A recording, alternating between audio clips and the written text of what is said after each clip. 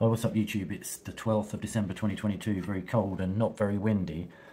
I've kind of promised a few people I'd make this video a while ago where I'm going to use this, what I would call a budget wind turbine controller, a budget meter, which actually sits like that when it's in the display with this little button on the right hand side which turns the blue backlight off, and then we've got the shunt regulator.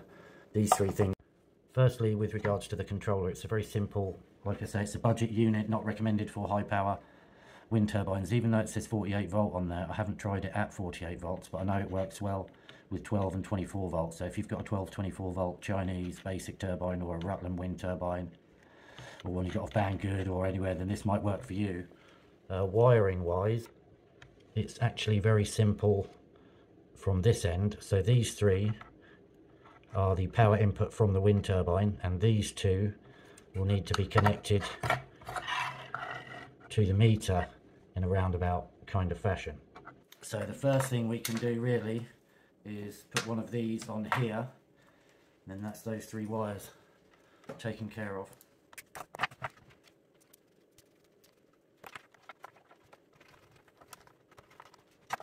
Right, that's that taken care of now. I just need to go and scavenge some wire. Right, I've got some bits of wire. So the first thing we're going to do is to connect. We're going to connect these two first, because I don't know if you can see from the diagram, they go to the top and the bottom of the shunt. So this one, I need a wire going from here to here, and then I need a wire going from here to the bottom of the shunt. So let's do that. So we're going to get two wires. So this one,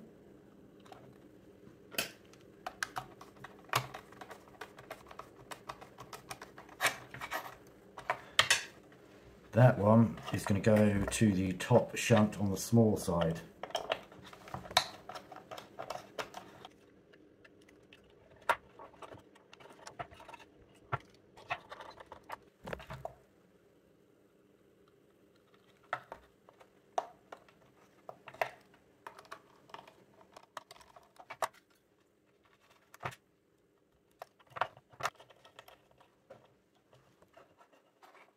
Right, that's the easy ones done. Now we have this one, which has to go from here to this one on the bottom edge of the shunt. So let's do that.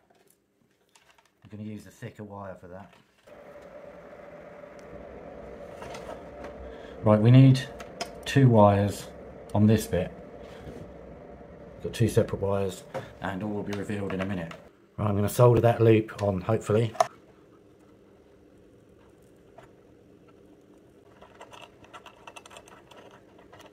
Other way around.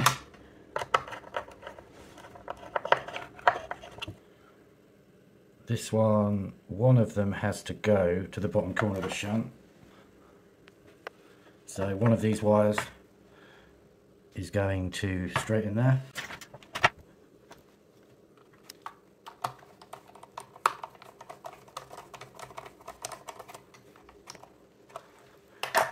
And now this one from here will go to the negative DC input from the wind turbine controller, which is there.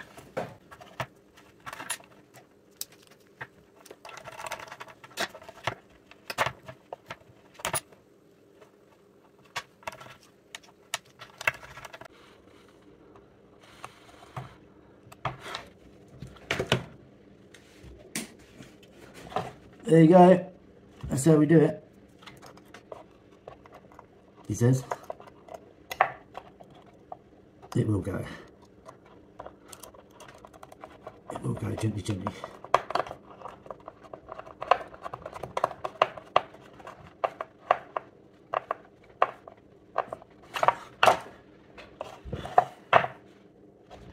And so we have a lot of wires.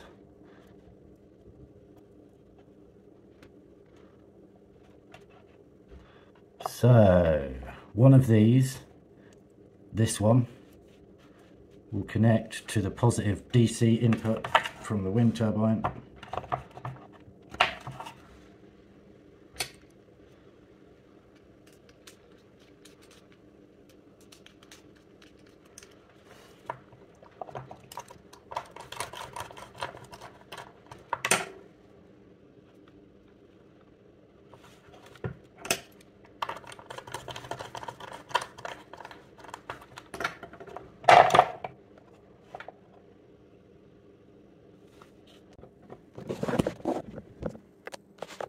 scrub that. I think I made a bit of a balls up. This one,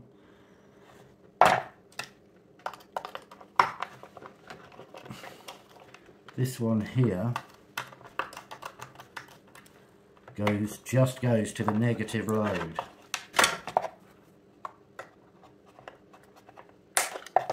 That just goes to the negative load. And that ended up a bit messy, but it works, as I'll just show you with this. If you watch the screen,